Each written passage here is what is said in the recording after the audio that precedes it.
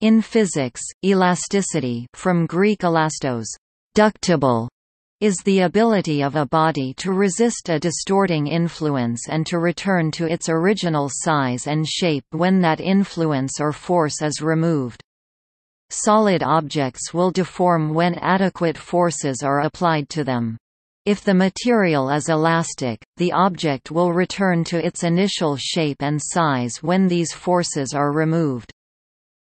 The physical reasons for elastic behavior can be quite different for different materials. In metals, the atomic lattice changes size and shape when forces are applied, energy is added to the system. When forces are removed, the lattice goes back to the original lower energy state. For rubbers and other polymers, elasticity is caused by the stretching of polymer chains when forces are applied. Perfect elasticity is an approximation of the real world. The most elastic body in modern science found is quartz fiber and phosphor bronze, which is not even a perfect elastic body. So perfect elastic body is an ideal concept only. Most materials which possess elasticity in practice remain purely elastic only up to very small deformations. In engineering, the amount of elasticity of a material is determined by two types of material parameter. The first type of material parameter is called a modulus, which measures the amount of force per unit area needed to achieve a given amount of deformation. The SI unit of modulus is the pascal (pa). A higher modulus typically indicates that the material is harder to deform. The second type of parameter measures the elastic limit, the maximum stress that can arise in a material before the onset of permanent deformation. Its SI unit is also pascal (pa). When describing the relative elasticities of two materials, both the modulus and the elastic limit have to be considered. Rubbers typically have a low modulus and tend to stretch a lot, that is, they have a high elastic limit and so appear more elastic than metals, high modulus and low elastic limit, in everyday experience.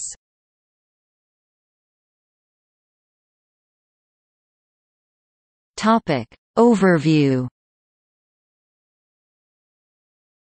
When an elastic material is deformed due to an external force, it experiences internal resistance to the deformation and restores it to its original state if the external force is no longer applied. There are various elastic moduli, such as Young's modulus, the shear modulus, and the bulk modulus, all of which are measures of the inherent elastic properties of a material as a resistance to deformation under an applied load. The various moduli apply to different kinds of deformation. For instance, Young's modulus applies to extension, compression of a body, whereas the shear modulus applies to its shear. Young's modulus and shear modulus is only for solids where bulk modulus is for solid, liquid and gas. The elasticity of materials is described by a stress-strain curve, which shows the relation between stress, the average restorative internal force per unit area, and strain, the relative deformation.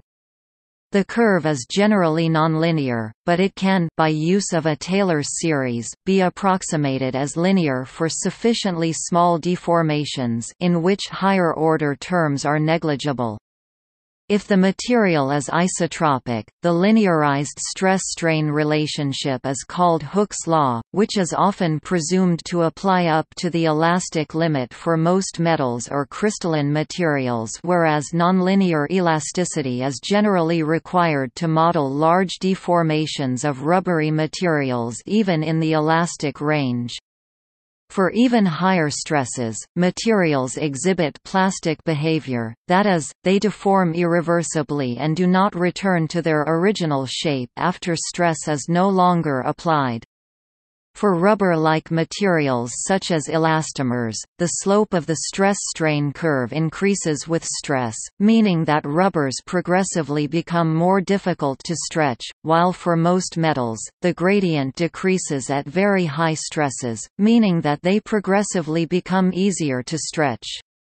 Elasticity is not exhibited only by solids. Non-Newtonian fluids, such as viscoelastic fluids, will also exhibit elasticity in certain conditions quantified by the Deborah number. In response to a small, rapidly applied and removed strain, these fluids may deform and then return to their original shape. Under larger strains, or strains applied for longer periods of time, these fluids may start to flow like a viscous liquid. Because the elasticity of a material is described in terms of a stress-strain relation, it is essential that the terms stress and strain be defined without ambiguity. Typically, two types of relation are considered. The first type deals with materials that are elastic only for small strains. The second deals with materials that are not limited to small strains. Clearly, the second type of relation is more general in the sense that it must include the first type as a special case. For small strains, the measure of stress that is used is the Cauchy stress, while the measure of strain that is used is the infinitesimal strain tensor. The resulting predicted material behavior is termed linear elasticity, which for isotropic media is called the generalized Hooke's law. Cauchy elastic materials and hypoelastic materials are models that extend Hooke's law to allow for the possibility of large rotations, large distortions, and intrinsic or induced anisotropy. For more general situations, any of a number of stress measures can be used, and it generally desired but not required that the elastic stress-strain relation be phrased in terms of a finite strain measure that is work conjugate to the selected stress measure, i.e. the time integral of the inner product of the stress measure with the rate of the strain measure should be equal to the change in internal energy for any adiabatic process that remains below the elastic limit.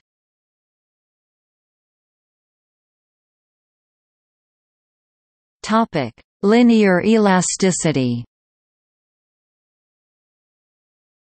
As noted above, for small deformations, most elastic materials such as springs exhibit linear elasticity and can be described by a linear relation between the stress and strain.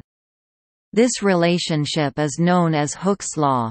A geometry-dependent version of the idea was first formulated by Robert Hooke in 1675 as a Latin anagram, "Ceanost of". He published the answer in 1678, ut tensio, sic vis, meaning, as the extension, so the force, a linear relationship commonly referred to as Hooke's law. This law can be stated as a relationship between tensile force F and corresponding extension displacement x. F equals k x display style F equals kx, where k is a constant known as the rate or spring constant.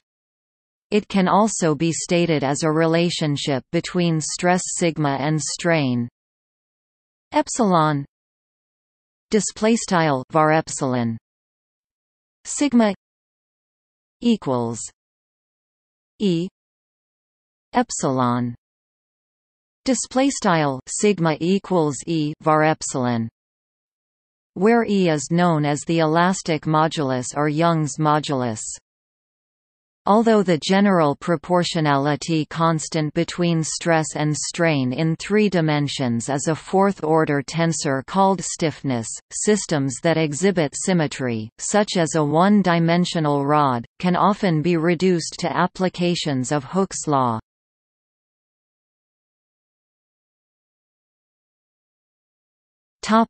Finite elasticity. The elastic behavior of objects that undergo finite deformations has been described using a number of models, such as Cauchy elastic material models, hypoelastic material models, and hyperelastic material models. The deformation gradient F is the primary deformation measure used in finite strain theory.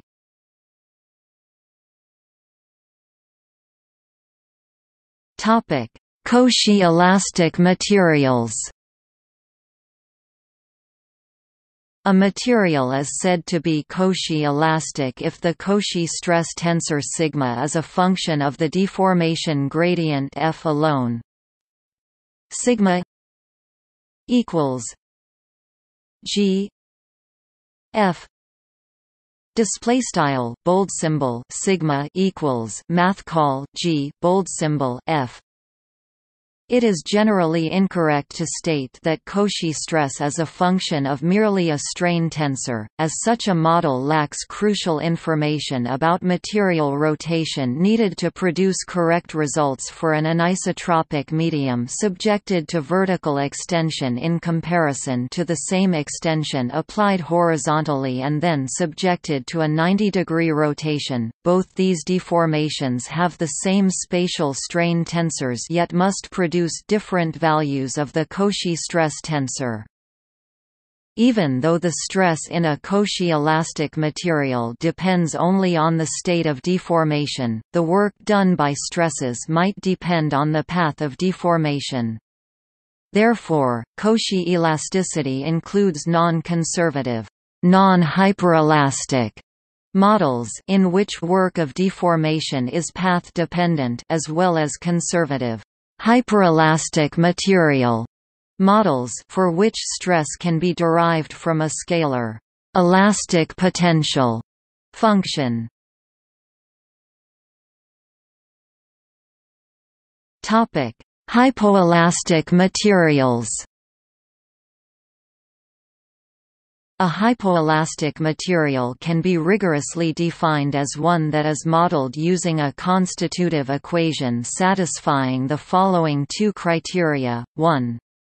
The Cauchy stress sigma display style bold symbol sigma at time t display style t depends only on the order in which the body has occupied its past configurations, but not on the time rate at which these past configurations were traversed.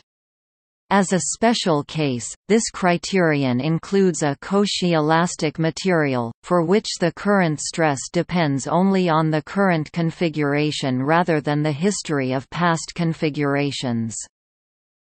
2. There is a tensor-valued function G displaystyle G such that sigma equals G sigma L displaystyle dot bold symbol sigma equals G bold symbol sigma bold symbol L, in which sigma display style dot bold symbol sigma is the material rate of the Cauchy stress tensor, and L display style bold symbol L is the spatial velocity gradient tensor.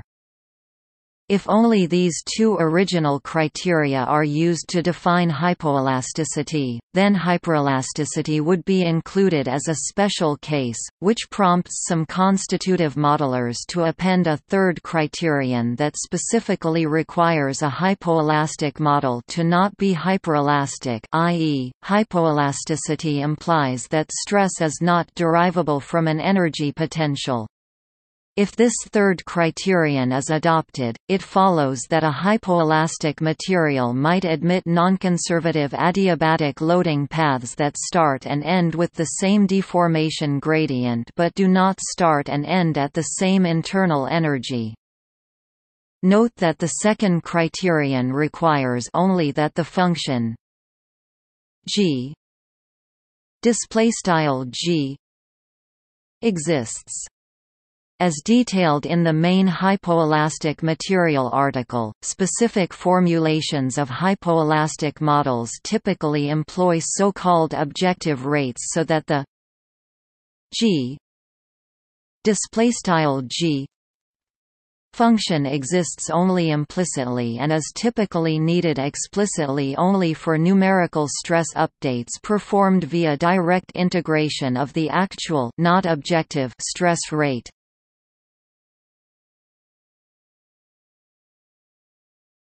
Topic: Hyperelastic materials. Hyperelastic materials, also called green elastic materials, are conservative models that are derived from a strain energy density function W.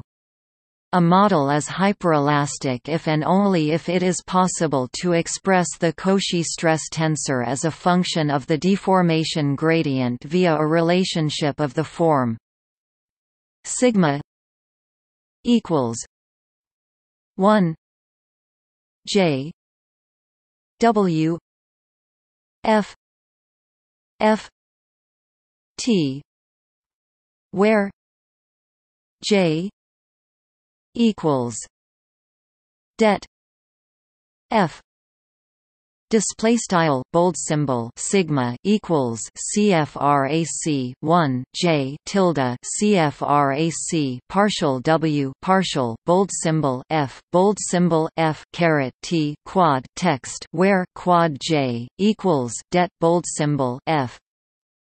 This formulation takes the energy potential W as a function of the deformation gradient F display style bold symbol F. By also requiring satisfaction of material objectivity, the energy potential may be alternatively regarded as a function of the Cauchy-Green deformation tensor. C equals F T F display style bold symbol C equals bold symbol F caret T bold symbol F, in which case the hyperelastic model may be written alternatively as sigma equals 2 J F W C F T, where J equals det F display style bold symbol sigma equals CFRAC 2 J tilde bold symbol F CFRAC partial W partial bold symbol C bold symbol F caret T quad text where quad J equals det bold symbol F.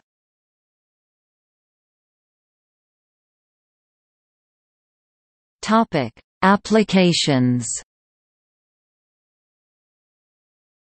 Linear elasticity is used widely in the design and analysis of structures such as beams, plates and shells, and sandwich composites. This theory is also the basis of much of fracture mechanics. Hyperelasticity is primarily used to determine the response of elastomer-based objects such as gaskets and of biological materials such as soft tissues and cell membranes.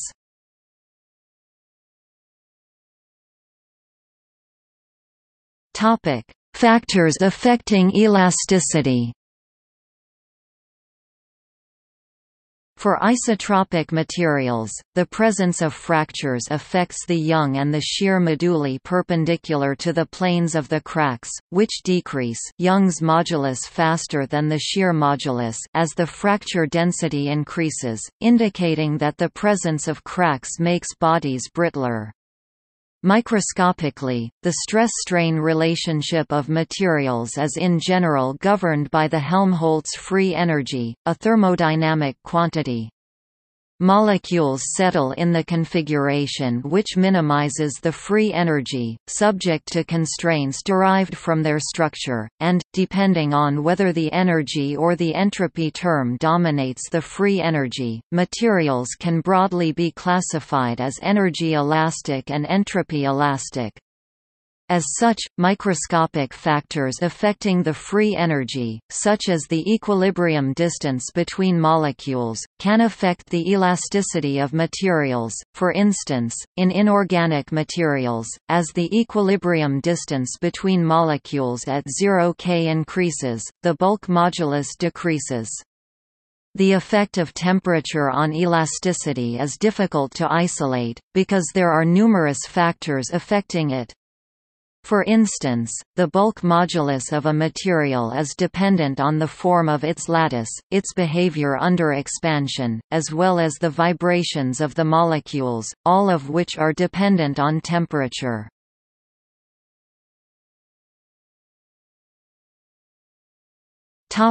See also: elastography, tactile imaging, elastic modulus, linear elasticity, pseudoelasticity, resilience, rubber elasticity, stiffness, ductility.